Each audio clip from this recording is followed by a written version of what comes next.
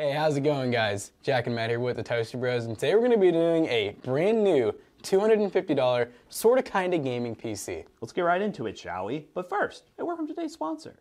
This video is brought to you by GVGMall, an online marketplace to gain access to some really awesome discounted game keys and more specifically Windows 10 licenses. So if you guys use the link in the description down below, type in code TB20, you'll get 20% off your Windows 10 Pro activation key, and then you just take the key that they give you, you type into the Windows 10 activation, and that's it, you have Windows 10 activated. We use GVGMall to buy the Windows 10 keys for a lot of computers. Like all of these computers, we use GVGMall, and it's a very helpful resource that you can use today by using the link in the description down below and also using code TB20 at checkout to save 20%. So let's continue this video. Alright guys, so as Jackson mentioned, this is a kinda sorta gaming PC because it's going to be able to play games now while also looking really nice, but also be able to be upgraded really easy in the future. You can upgrade the CPU, the RAM, the GPU. All of this is going to be extremely upgradable, so if you're shopping around the holiday season, your budget's $250 and you only want to buy new parts, this might be the build for you. Big thanks to AMD for sending over the Athlon 3000G. That actually has APU integrated graphics on it. So we're going to test this thing out and push it to its limits. It can actually overclock a little bit, so we're going to look into that when we do go into the benchmarks, but let's go ahead and talk more about the specs. Alright, so as we mentioned, Athlon 3000G, this is a dual core, but it threads to 4 cores, so we got that going for us, and we're going to pair that with the Wraith Stealth Cooler. Now normally, this processor would probably come with like the standard Athlon coolers, which is like half the size of one of these. This is a 35-watt processor, so normally it would come with a really, really small cooler, and you're probably not going to want to overclock at all on that. We're gonna try it with this though, because this is like, it's like giant compared to that one, right?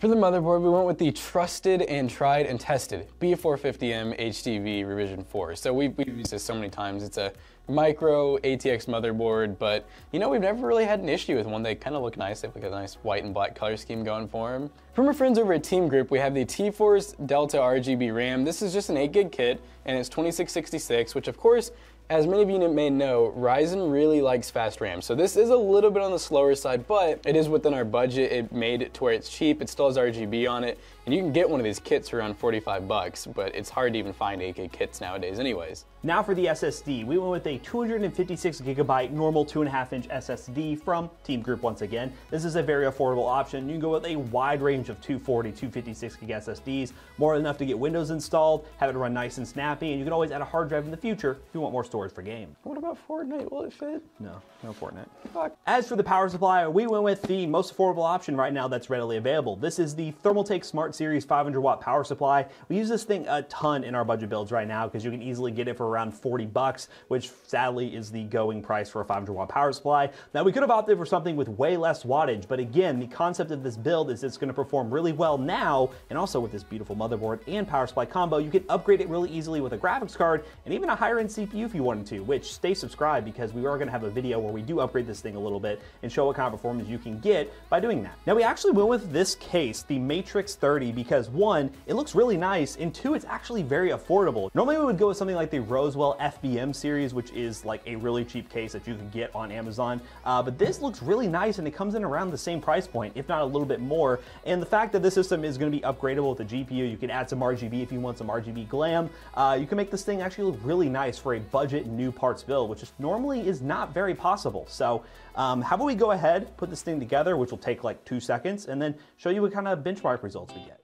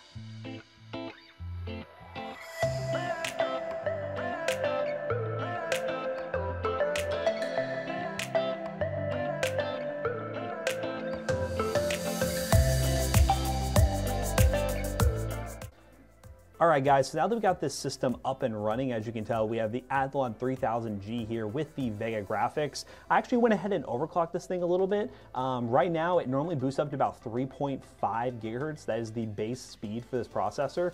But I managed to get it all the way up to about 3.9. If you run an IDA64 stress test, which I'll open up here real quick, you get around 3.8-ish. Gigahertz. It's not exactly 3.9, which is normal for an overclock like this. If we go here and run a stability test, with this Wraith Stealth Cooler, it is definitely more than enough to be able to keep this thing running nice and cool. We really only peak around 40-ish degrees Celsius. We can run this a little bit more if we want to, but getting about 3.87, which is practically 3.9 gigahertz. It's pretty rock solid, 41 degrees Celsius. This is a 35-watt CPU, so I mean, it's working fine. We also got the RAM running at the rated 2666. For some reason 2667, whatever. It's running at its rated speed, so that works really well. You do have to keep in mind with a system like this APU will use dedicated RAM for its VRAM. So as you can tell, there's hardware reserve 2.1 gigabytes of VRAM. So in theory, we only have about 6 gigs of usable system memory in this. So when you see the benchmarks, keep that in mind. If you do want to get actual full 8 gigs of RAM, you're probably going to get something like 12 gigs or 16 gigs just so you have enough usable memory. But just for the sake of this budget build, this is perfectly fine. And we're going to go ahead and do is test games like Fortnite, potentially CSGO. For some reason, we're having a lot of issues with CSGO, but we're going to test a couple other esports titles and show you what kind of performance you get and what you can expect. All right, guys, so of course, the first game we have to test is Fortnite. Now, one thing I have to mention, keep in mind, MSI Afterburner for some reason has this issue with the GPU usage. It just gets stuck like that. Don't know what to do there. Kind of been something we've been dealing with for a while. But we are running on all pro settings on DirectX 11. I actually tried to launch it on DirectX 12, and I was getting significantly less performance even on the menus. So I don't know what's up there, but we are running the Vega 3 graphics, running off the integrated graphics that are clocked to 1600 megahertz. So there was a slight overclock to those graphics. So we're gonna go ahead and load up a Team Rumble and just kind of see what kind of performance we get. All right, guys, so now we are in Fortnite on pro settings, 1080p. Right now, the frame rate is not ideal. We're getting around 30 to 40-ish FPS. We'll see what we get when we actually drop and settle in a little bit. Keep in mind, I didn't find any official drivers yet for the 3000G. AMD sent this over without real instructions on like what to do in that situation. So we're kind of just running with the Windows drivers, but everything showed up fine. So I don't know if I'd really directly correlate the drivers to be the issue, but we'll probably run around a little bit, see what kind of frame rate we get as we settle things in, and then probably drop it down to 720p to get a better idea of what kind of frame rate we get overall. But things are kind of settling in around 40 to 50 FPS. We actually have to get in a battle to see a better idea of what kind of frame rate we get in an intensive situation. But for Fortnite, it's okay. I mean, we definitely have built used PCs that will perform better than this, and which was to be expected from the beginning of this video. But just kind of as far as like a office PC that looks really cool and also can be upgraded in the future, I mean, can't really complain too much. Let's get some more materials and see if these guys come back in. Probably this would be a good time to go ahead and drop the resolution down to 720p and see what kind of performance we get. So let's go ahead and do that. Maybe, you know, let's just do 1600 by 900. Let's give it a little bit of a better shot because there are some good value 1600 by 900 monitors. So, okay, here we go. We're getting closer to that 60 FPS mark, around 50-ish. Not a significant upgrade, but it does feel a lot smoother overall. No crazy stutters. So it looks like 1600 by 900 might be the ideal resolution for this setup. We'll probably test that with the other games as well, but let's get some shield and see if I can find somebody else to fight. All right, here's the guy. This is it. He's the one. Oh, build. Oh, that was too easy. Too easy to do it to him like that.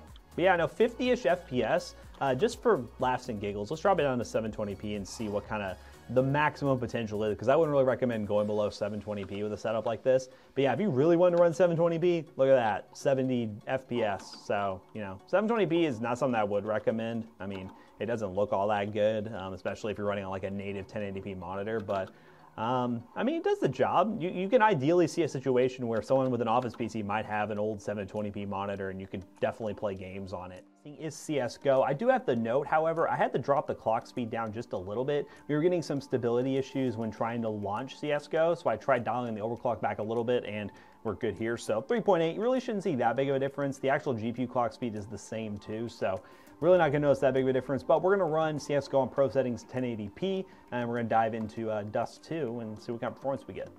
All right, guys, we are in a team deathmatch mode on CSGO, and right now we're getting around 100 FPS on pro settings 1080p, which was kind of to be expected. It doesn't make me any better of a player, so that's basically the same thing as well.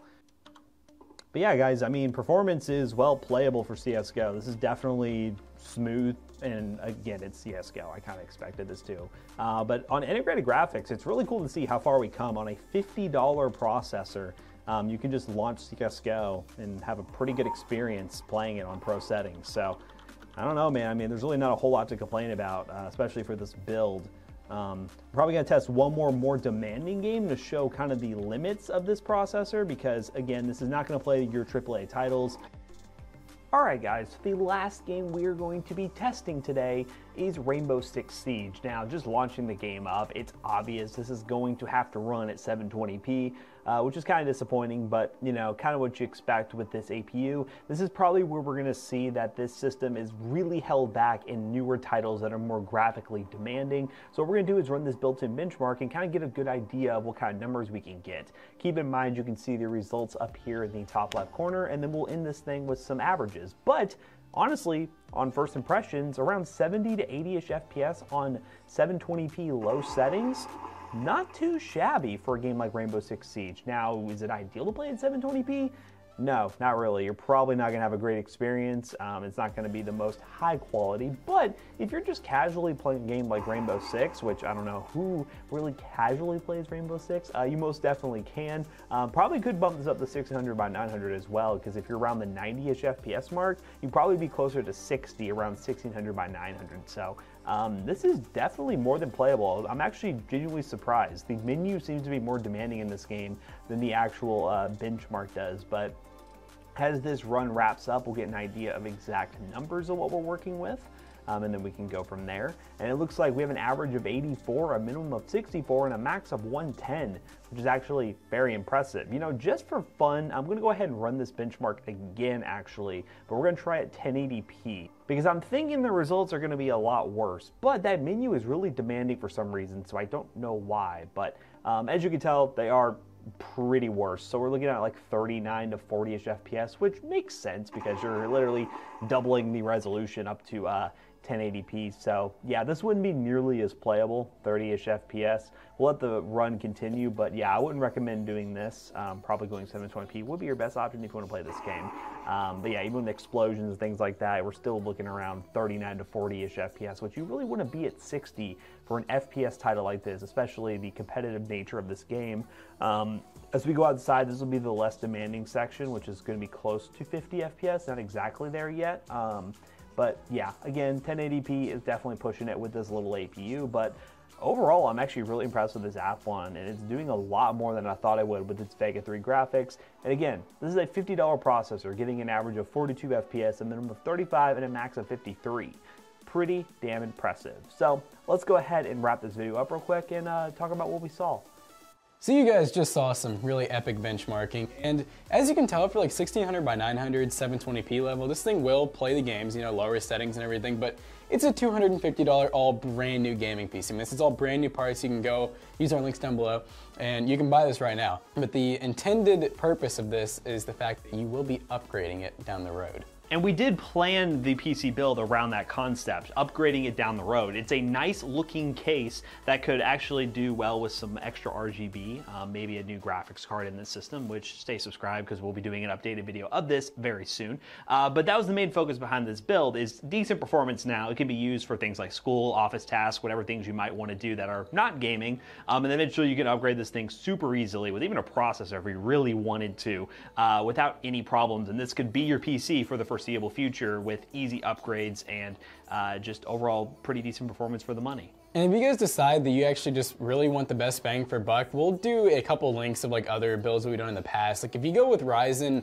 1st gen or Ryzen 2nd gen, you can definitely get a little bit of a better build for this price range. So check in the description down below.